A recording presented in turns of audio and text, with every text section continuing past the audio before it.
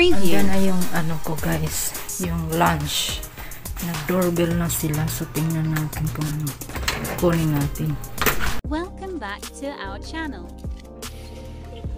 Sallyson Vlog. Please don't forget to like, share and subscribe.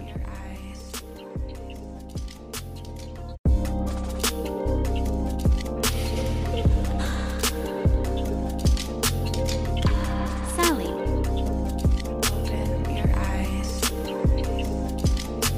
Sonia,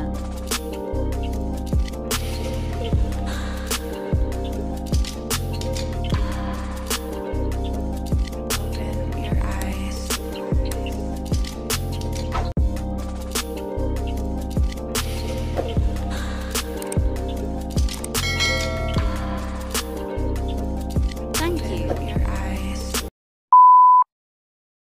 6 cook today. 6th day of quarantine. Ito yung breakfast ko. Saging with sausage and egg and fried rice. Alas 12 na. Pero breakfast ko pa. Late na yung breakfast kasi late nagising. Then exercise muna bago mag-breakfast. Eh maya, ano na yan, may mag-doorbell na naman para sa lunch na pagkain.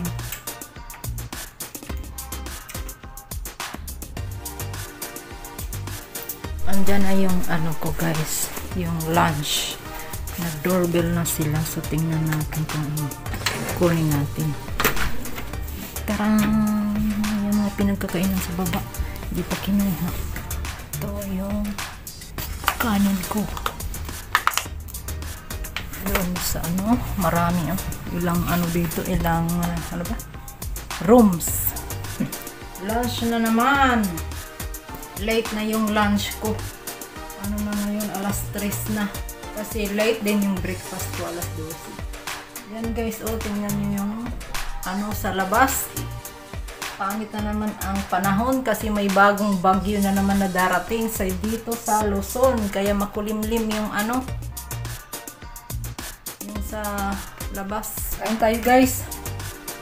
Kain na naman, walang magawa eh. Kain, tulog, nood ng TV. Yun. Paggising ko umaga, exercise muna bago mag-breakfast. Pero late na ako mag-breakfast. Kasi late din magising. Tapos ito lunch. Alas 3 na, oras dito. Ayun na. Ulam ko barbecue na manok at saka gulay. Yan itong sabaw. Ayun ang klaseng sabaw. Medyo ano na. Hindi na mainit yung sabaw kasi kanina pa ito dineliver.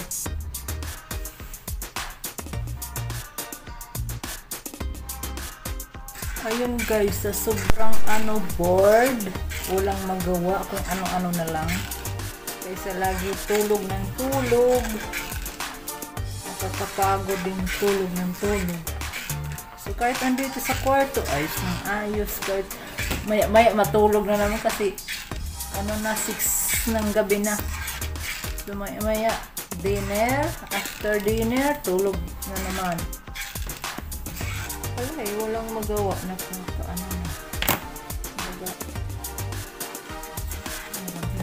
Dulo na siguro.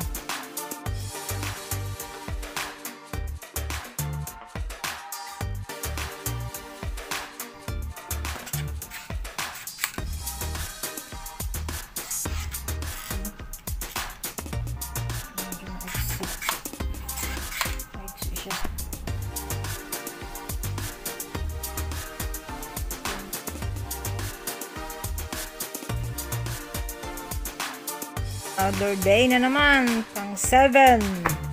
Schedule ko today sa swab test. Magantay lang ako ng tawag nila para bumaba sa lobby para swab. Pag 7, pero baka na-approve na nung Bureau of Quarantine na 10 days na lang kami dito. Sana 10 days na lang. Kasi nakakaano na. Nakakasawa na. Bored na talaga. Okay, schedule namin ng swab test. Dito nakapila. Swab test. Ika 7 day of quarantine.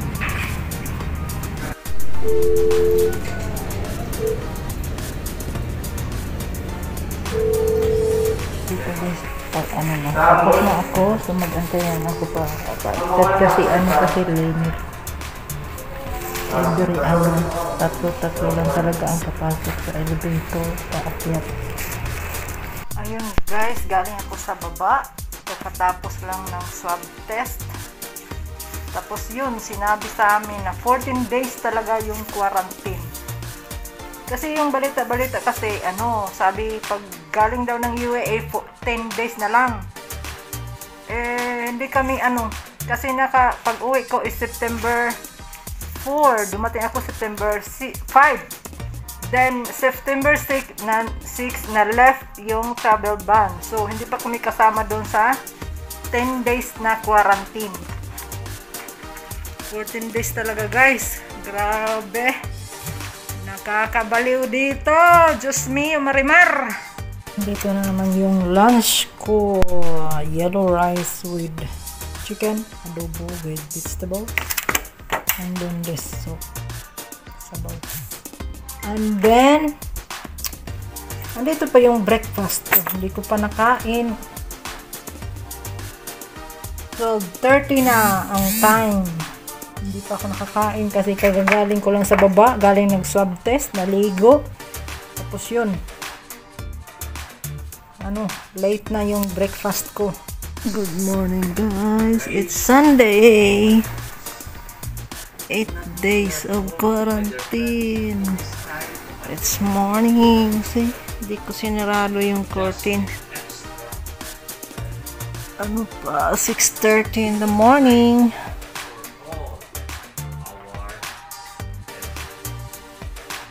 Hello guys, mag-blur. Ito yung hindi siya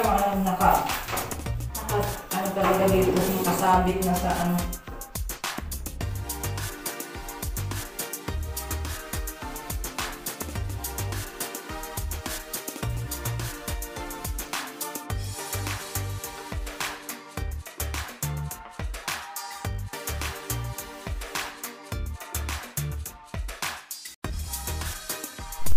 Ito yung bathroom.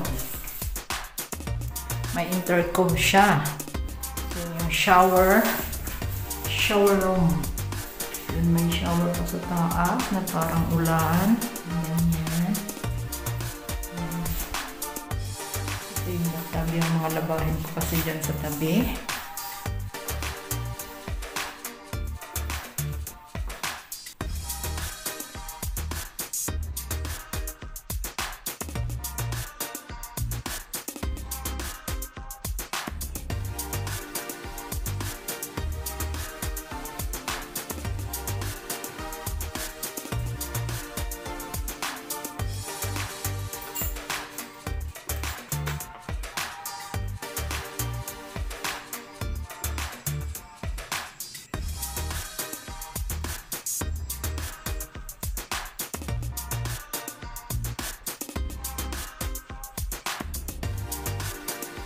Gabi na naman guys.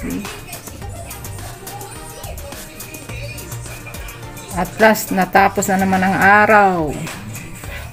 Bukas na naman. Guys, good morning. Ika 9 days ko today. Hindi matagal-tagal pa. Breakfast na naman. 9 days. So, ika 14 days ko is September 19. Pero, lalabas kami September 19. So, parang ika 15 days na kami makalaya. Imagine. Today, ika 9 days ko pa. Tagal pa. Tapos yung ulam ko is egg with tuyo and fried rice. Tara, kain tayo guys. Wala nang magawa. Kain. Ano-ano na lang maisip. Nakasawa na sa TV.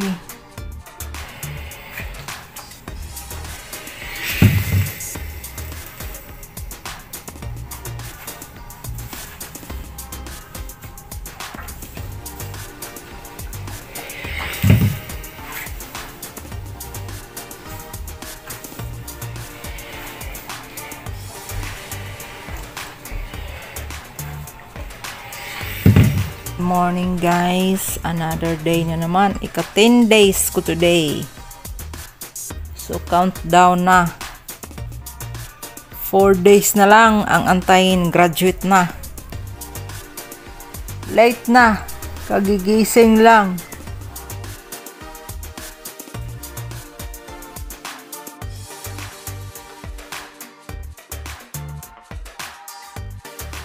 Morning guys, another day na naman. Ika 11 days of quarantine. Maganda na yung panahon sa Manila.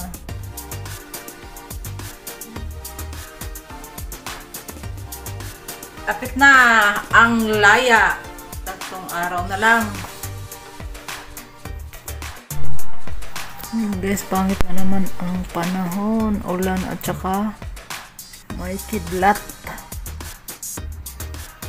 Sama talaga ng panahon pag ganitong buwan hanggang December na to.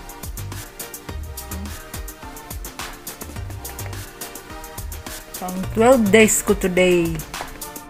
2 araw na lang. Tapos na rin. Graduate na. Gabi na naman guys. Ganda tingnan ng view ang paggabi.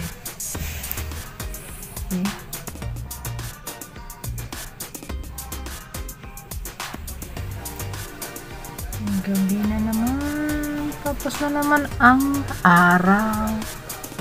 Bukas pang 13 days ko na. Palapit na ang laya.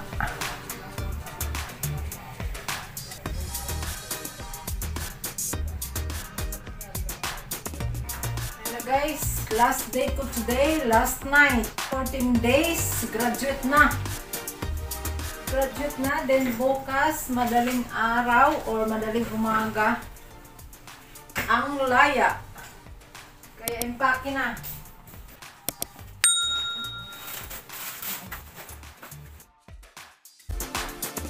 Araw ng laya today, so ready na. Kumbaga, nag-antay na lang ako ng go signal ng taga-OWA para baba na. Airport, biyahe na naman ako para Cebu. Tapos natapos din ang 14 days kahapon Bali. Then today, early morning, kumbaga ika 15 days. So, laya na.